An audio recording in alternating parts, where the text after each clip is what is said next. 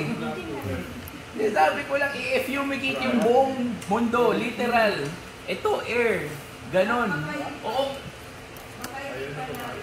Hindi yan totoo, hindi yan totoo. Okay, ito, pinaka-simpleng rason. Sabi nila, totoo daw ang global warming. Kahit hindi naman talaga totoo ang global warming. Hindi naman. Obvious naman na madali lang ma-solve yung problem na yun. Tiyan mo. What is the windiest place on Earth? What? I don't know. Obviously, it is the coldest also. Antarctica. But hindi sila. Makinig ka. Hindi sinasabi ko lang, tiyan mo.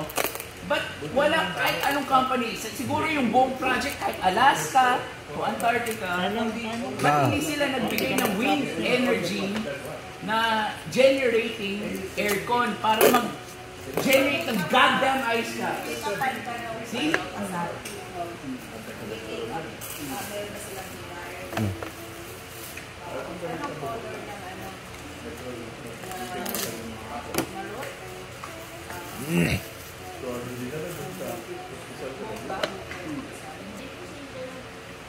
Bawal naman magbongga.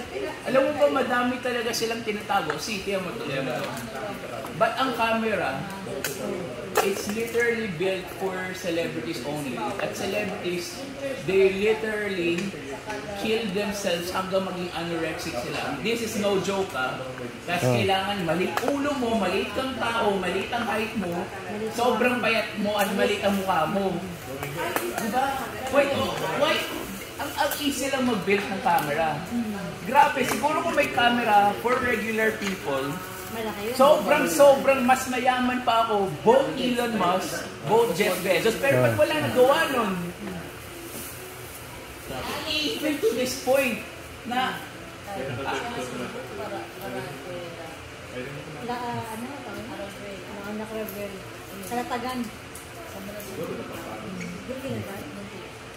even to this point, ayaw ko mag-indicate dahil natatakot ako, God, natatakot ako, may pari dito na yun. Wala mo kayo doon ang maganda tayo.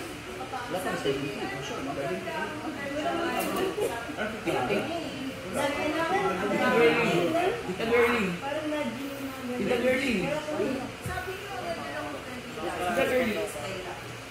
Parang may pit doon bawat ano to. Tita Girlie, kaya mo, look.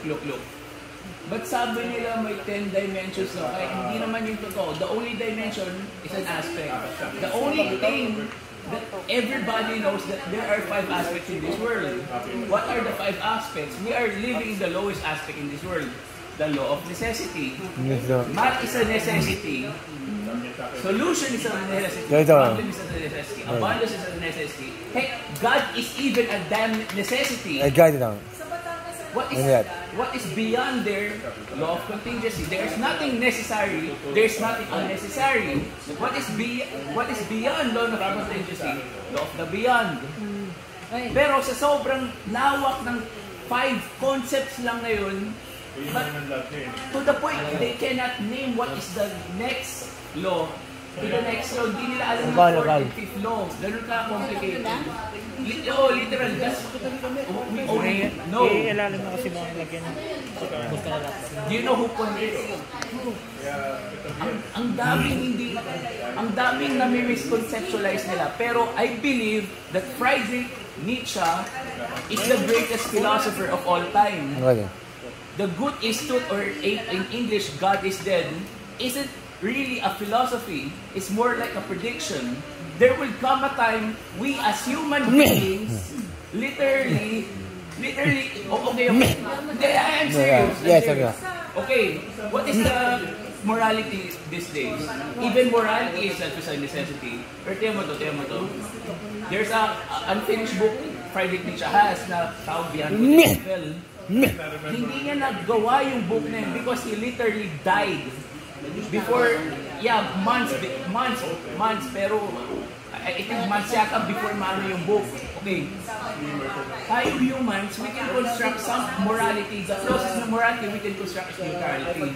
Then, the only thing we know, because ang daming confused people, I know about philosophy. You can write me a book. ang daming confused people, na good and evil na kalaman. Di pa nila na-discover neutrality, they're just saying it.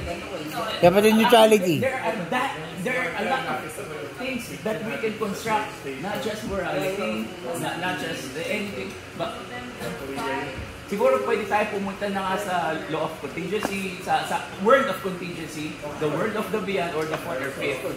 Anyway, ito.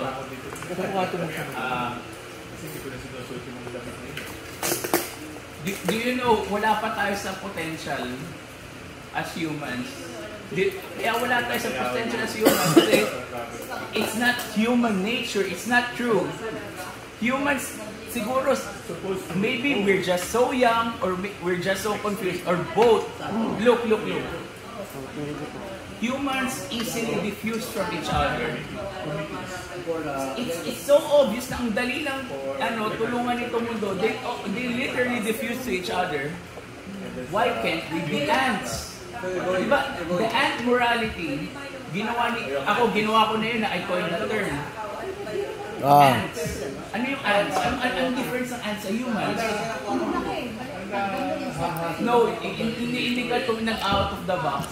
Ang difference sa ants, they don't grow weaker, they don't grow stronger, pero they're just building a community. They're just growing a community. They're just a colony. They're helping one another. Kahit wala silang complexity and variety sa kagaya tayong human minds. Siguro, thou shall not kill ants as of a soul. Ano nila, hindi. Do ants kill each other? No. Look, what can you learn from ants? Look, kung may major threat, literally major threat, and it's sa perspective nila, this is literally an alien threat. Ang alien threat sa kanila, cockroach, locust, cockroach, locust? Grasshopper. Grasshopper, blah, blah, blah. Pinapatay nila yung threat.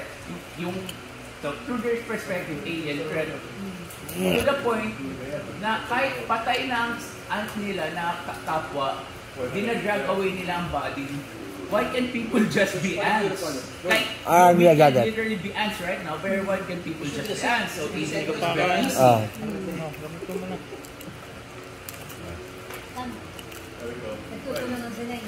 Yun nga, gusto nga ants, alam ants. Cockroaches nagtutulungan. Ants, yung langgam. Alam nila mamamatay sila kung ginanon mo, di ba? Their life is more fleeting than us, pero alam na nila yung their life, whether they know they have a meaning of life or not. Tayo, we do complex things, pero we don't know the important or just live with it. Pag ako may namatay na tao, dadrag ko talaga, gagawin ko talaga yun eh. Parang Alice in Access World War II eh, parang ganun eh. Gagawin na, dadrag ko siya pag may namatay tao.